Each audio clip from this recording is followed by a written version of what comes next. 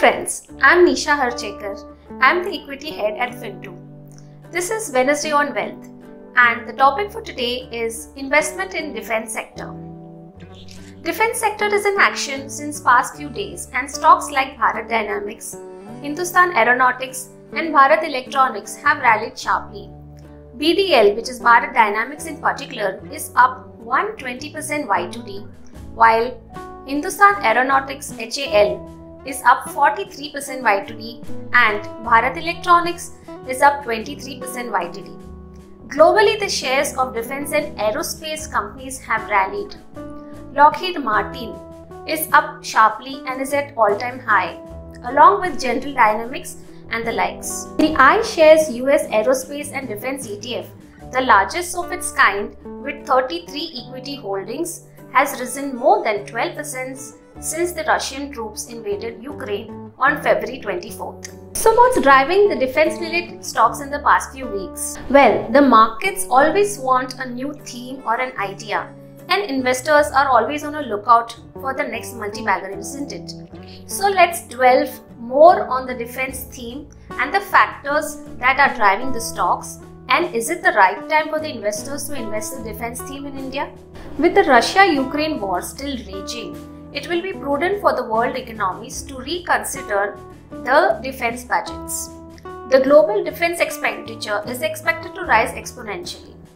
Recently, Germany has said that its defense budget would now make up to 2% of the GDP from earlier 1.5%. Japan also plans to increase its 2022 defense budget to more than 1% of GDP for the first time since 1960. So overall, the conflict is likely to encourage more spending on defense that will lift the valuations of these stocks. In a rising defense budget scenario, defense stocks multiple should typically rise. The geopolitical tensions is likely to impact the Indian defense expenditure also, and hence the Indian government will have no choice but to increase the defense allocation. India, for its part, is considered as a geopolitical hotspot due to its border tensions with China in the north and tense relationship with Pakistan in the west. So now let's have a look at some of the factors that is driving the stocks in this sector. India stands to benefit from increasing defense capital outlay as well as emphasis on indigenization of defense equipment led by Make in India and Atma Bharat initiatives by Government of India. India's military expenditure has seen a sharp rise to 2.88% of GDP in 2020 due to escalation of tensions with China. Prior to that, the military expenditure as a percentage of GDP had been on a downtrend since 2009. With government's emphasis on defense indigenization, domestic defense equipment companies stand to gain.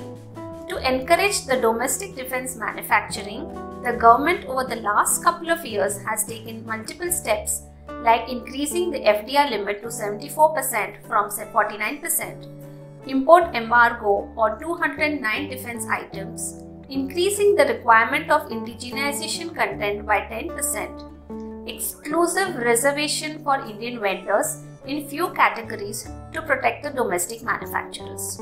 So this was on the policy front. Now some interesting facts.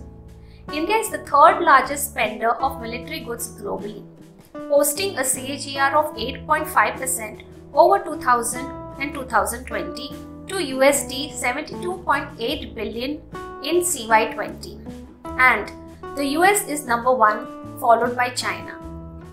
India, for the first time in the last 2 decades, has seen a military expenditure CAGR rising by 8.1% over CY16 to CY19, surpassing China's 6.6%. So where does the opportunity lie?